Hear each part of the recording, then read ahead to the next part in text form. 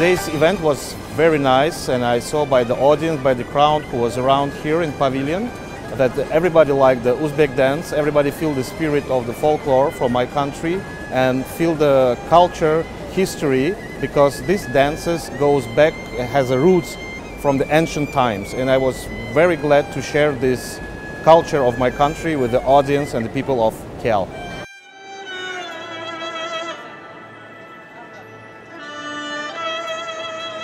We have very good experience and success story with MSU, and one of them is I personally participated at the international cultural festival at MSU, and it was excellent.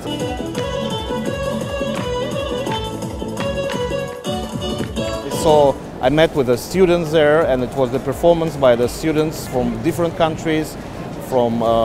foreign students, but from local students, and as well our national dance group, Nurafshan, participated there, and I think that students will remember this event for a long time.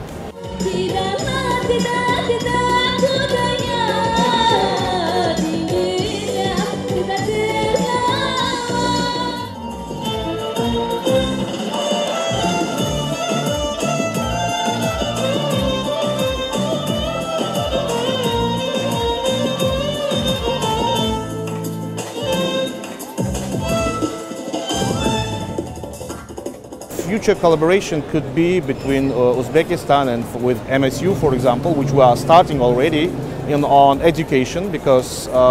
this country is one of the top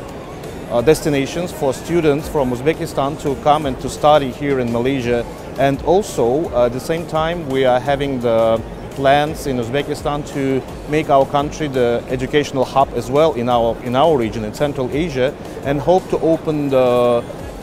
branches, dual programs with Malaysian universities, and we have such success stories already with Malaysia, with European countries, with the United States, and I hope that MSU will follow the track. I would like to wish all the best to MSU University. Think that our embassy will continue to cooperate with the university, and also I would like to express our gratitude for the supporting of bringing the Nurafshan group to Malaysia, and I hope it's not the last event we're holding together.